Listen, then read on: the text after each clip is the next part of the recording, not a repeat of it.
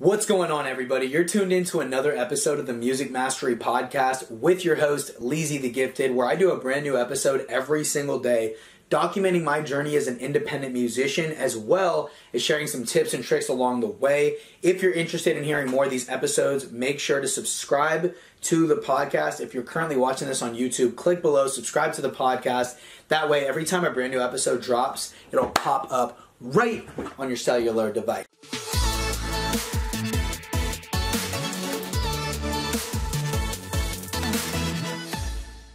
Today is going to be a little bit half documentation and a lot of tips and tricks. I want to share with you how I generated over $700 in revenue in 1 week selling my music. And I know that obviously we want to shoot for the stars and we want to go even higher than that. But to be honest with you, this is pretty dope and I'm super excited about it. And I want to share it with you because it is vastly different than the way most people are telling you about marketing music. It's also vastly different than the way most people are telling you what's possible on YouTube and the internet and all that stuff. So before I have my little notes with my statistics, but before I jump into that, actually I'll go into the statistics first, a few of them. And then I'll discuss exactly what I did, and we'll just go from there. So what I did, first of all, let me talk to you a little bit about what the offer is. If you want to check it out, you can go to leezythegifted.com, click below, you'll go check it out. But basically what I did was I put together all of the music that I've ever put out in the past 10 years, and that added up to about 118 songs and 6 albums, and I put it all in one place. And I also offered a few bonuses. You can get like exclusive music that's never been released, videos, a secret audiobook / talk show that I did, and digital images. So I basically offered all of that in the form of a flash drive, and you could literally, like, when people bought it from me, they bought that, they're going to get a digital download of all of that stuff, but also I'm shipping flash drives, let's see if I have any, like, flash drive. Not this exact one, but, like, literally, you guys are, I don't know if you guys have ever remembered these, but, like, flash drives you plug into your computer. So that's essentially that's what they're getting. And it's going to be in a little tin holder that I'm going to sign and number each one of them.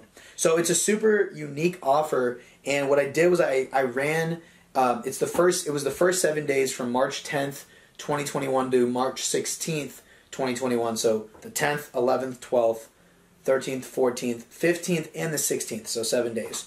And I just did like a 50% off sale to start it off. So it was a $50 product for all of that stuff.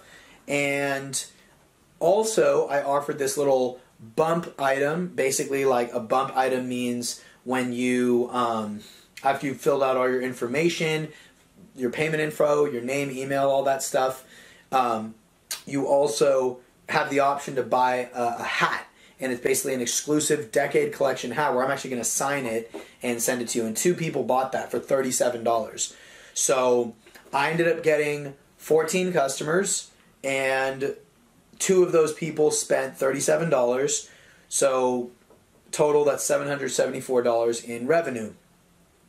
Now, the amount of visitors that popped up onto my sales page, which means literally the amount of unique visitors that visited the page, was 175 unique visitors. So 14 customers divided by 175 unique visitors is an 8% purchase rate, which is pretty good. 175 unique visitors is not a lot. Mind you, I want you to keep this in mind. These stats are small. Like, these are small numbers, right? I'm very pumped about this, though, because, of what I did. I want to note, and this is something that's super important. You might be listening to this right now, and you might be impressed, you might not be. Right? At this point, you might be like, oh, $774, cool, bro. No ad spend. I spent $0 on any advertising. I did not use any social media promo. Not only did I not use social media, I actually deleted social media off my phone. It's been off my phone for over a month. No Instagram, Facebook, or TikTok for over a month, like 6 weeks, I've not had the apps on my phone. So this was all done using actually it was using my phone, but I made phone calls. So, first off, let's talk about the good stuff about this. The good stuff that I liked was I love the $774 in revenue. That's great. And no ad spend, which is great. I love the amount of unique visitors to customers that I got. 14 out of 175 to have an 8% purchase rate is good. It's not bad. We want to get that number up. I want to get that number up to, I would like to get the number up to 10 to 30%. But starting off, this is really my first offer that I did like this. So 8% purchase rate is pretty good. It's great. And the greatest part about it, is all of the people that bought, I already knew all of them personally, but now I have all their email addresses and phone numbers in one place that I can retarget them with. I can talk to them through emails. I can call them when I want. I already could have called all of them because they're homies of mine, or just people that I've met, fans of mine from around the way, but now I have their emails all in one place.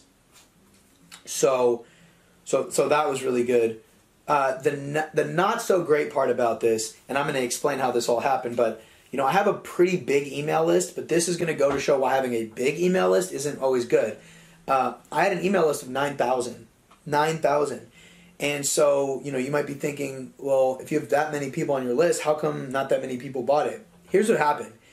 In 2019 and 2020, I was a music producer only. So, meaning I was selling beats online.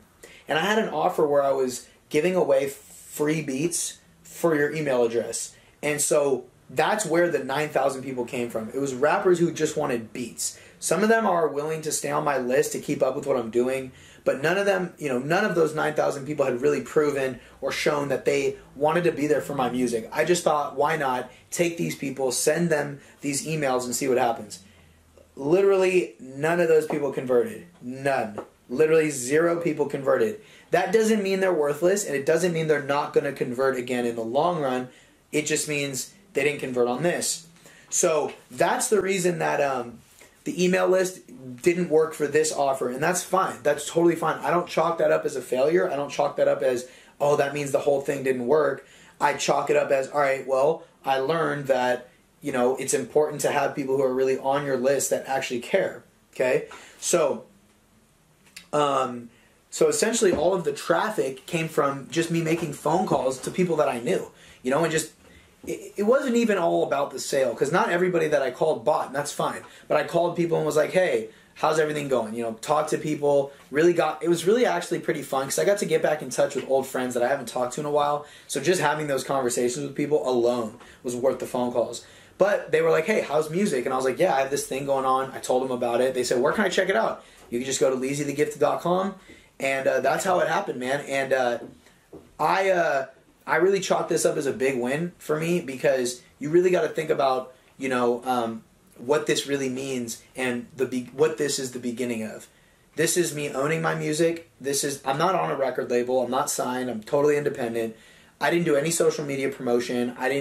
Now, you might be thinking, well, if you did social media promo, maybe you would have gotten more sales. Probably not. Very unlikely that I would have gotten any sales through social media, but we're going to find out soon. But no social media promotion, no advertising, no record label, no Spotify. This has nothing to do with big corporations. This is me and you, my fans. This is really you and me having that direct one-to-one relationship, and that's really what this is the beginning of. This is the beginning of me really building a music career completely independently. And I really began my career 10 years ago in 2011. That's when I really began. But this is a new beginning, right? This is the beginning of what I've always wanted, which is to actually monetize my music career. So even for me, I'm super pumped about $774. Like, I'm super pumped. I'm like, that's sick. That's crazy, right? That's amazing. I'm happy about it because it's better than 0, and it's so much better than, I got 14 people to buy something. You know, if I had gotten 14 people to stream a song, it definitely wouldn't have been worth as much. You know, if I got 9,000 people to stream a song, it wouldn't have been worth as much. It wouldn't have made me $774. You know, those unique visitors that visited my page, which was 175, if those people all streamed a song, it wouldn't be worth as much. So I'm happy to just be more, I feel like my strategy is so much more efficient than it was before, you know what I mean?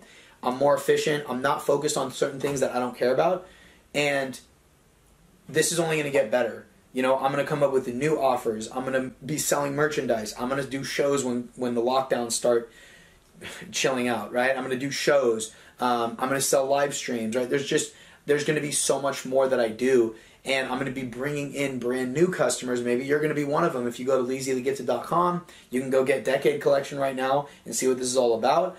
But the point is, you know, it's interesting. Like, the way I think of it is like, you know, I have my overall career, right? And really my goal of my career is, and we're talking business here, the goal of the career is to make as much money as possible, right? So first it's a six-figure, you know, it's six-figuring. First it's $30,000, then $50,000, then $80,000, then $100,000, then $250,000, then $500,000. You know, then it's like $800,000 or whatever, and then it's like earn $1 million in 1 year, right? That's really like what I'm trying to do. You know, that's my goal. And then 10, and then 5 million, then 2 million, then 5 million, then 10 million. You know, that's what I'm trying to do. And when you break those down and reverse engineer those goals, right? You look at, well, what's the best way to do it? And for me, I love this method of like coming up with a very unique offer and showing it to people who really love what I do to the point where they're going to buy it. And like, you know, it's all about, I love the word iteration. Iteration means like a revision or like a new version of something. You have to look at what is it that you're currently doing, you know? Because you're going to have these like the big project for me is earn $30,000 in 1 year. Then the next big project is earn $50,000. Then the next big project is $80,000.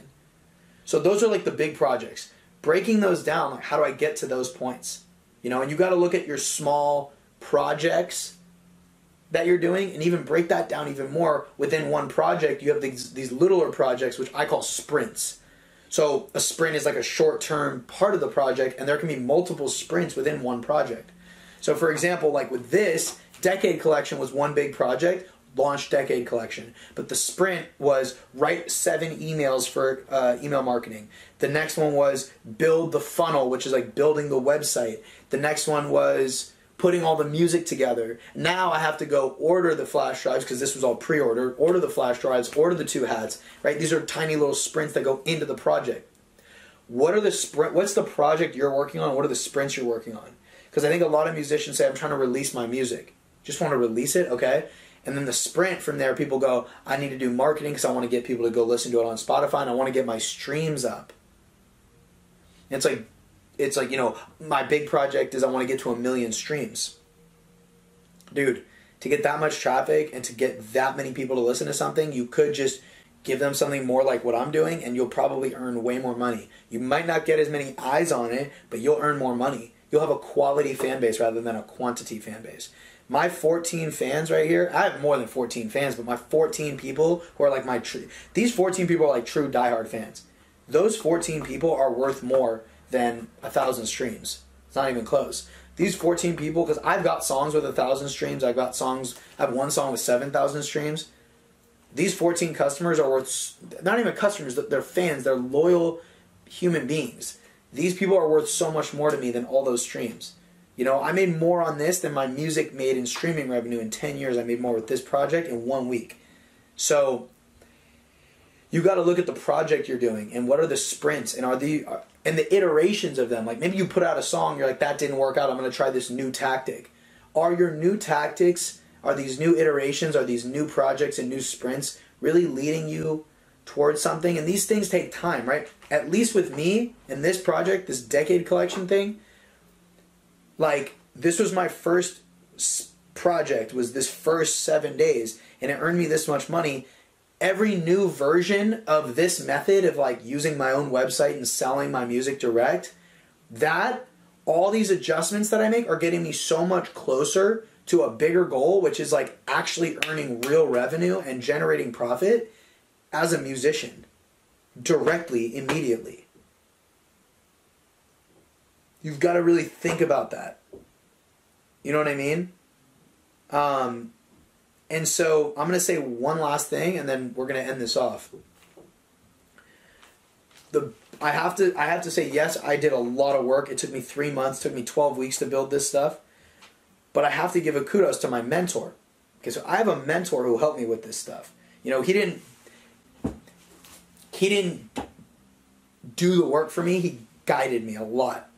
You know, and he's really like he's the one who put me onto this whole tactic, and he's really the big reason that I actually did all this. And he is the reason I did all this. And it's like, it's very cool that I have a mentor, and I honestly recommend you get a mentor as well. But, you know, and if you want to, you could click below, and I actually have his ebook that you should probably go get. Go click his ebook about how to really grow your fan base the right way. I mean, it worked for me, and it's working even more for me. And I would go read his book. It's super good. But you know who you're listening to. You know, you got to understand who I'm not listening to. You got to understand who I didn't listen to. I didn't listen to all of the, like, I'm really trying to think, and I swear I'm very much trying to give credit where credit's due. All of the marketing gurus on YouTube, I didn't listen to any of them. Like, I used none of what they taught me. I used none of what they taught me for this. Like, nothing they've said has helped me. You know, almost everything that I got from this, none of it came from music marketing people on YouTube. I think that a lot of it depends on what your goals are. When it comes to building a business, you need an offer. You need something people can actually buy. You know? All the things that the music marketing people on YouTube tell you is great information for what's called traffic, which is how to get eyes on you. But none of them teach you how to convert the fans. Almost none of them teach you actually how to convert your fans and how to really monetize those fans. They talk to you about streaming revenue. You are too worried about puffing up these vanity metrics when you should be thinking about, how do I do this? 14 is a small number, but it's 14 customers. My goal for 2021 is 1,000 customers. 14 down. What's 1,000 minus 14? I'm so bad at math. 14 down, 986 new customers to go. 14 down, 986 customers to go. 1,000 fans. Not a million streams, not a million views, not a big email list. 14 down, 986 to go. And I'm super excited to keep going. All right? So, hey, listen, if you got any value out of this podcast, you should share it with a friend. Because truth be told, there's so much, misinformation on the internet. I know that's a word that a lot of the gurus use to prove other people wrong and make themselves look good. I'm not a guru. I'm not here selling you anything. I mean, you can go check out Decade Collection if you want, LeezyTheGifted.com, just to look at it. You don't have to buy it. I don't care. If you're just a musician looking for some information on the internet, you're probably not going to buy it. I'm cool with that. I don't care. But I'm not here selling you a course. I'm not selling mentorship right now. And I'm not trying to book a call with you right now. Nothing. Like, I'm just documenting my journey and telling you what's been going on with me as a musician. That's it. I don't even care how many views this video gets. I have no interest in views anymore. All I care about is really inspiring people and doing it the right way. So, if you got value from it, share it with a friend, because this is the stuff that needs to be said. This is the stuff that people need to know about. How do you build a business? How do you build a sales funnel? How do you build an email marketing campaign? Even though my email marketing campaign didn't work, it wasn't because of the emails, it was because of the people. All I got to do is start generating some leads that are actually interested in the music. So I'm pumped, I'm excited, and I'm ready to keep this thing going, all right? So thank you so much for tuning in to another episode of the Music Mastery Podcast, and I'll talk to you again tomorrow. Peace!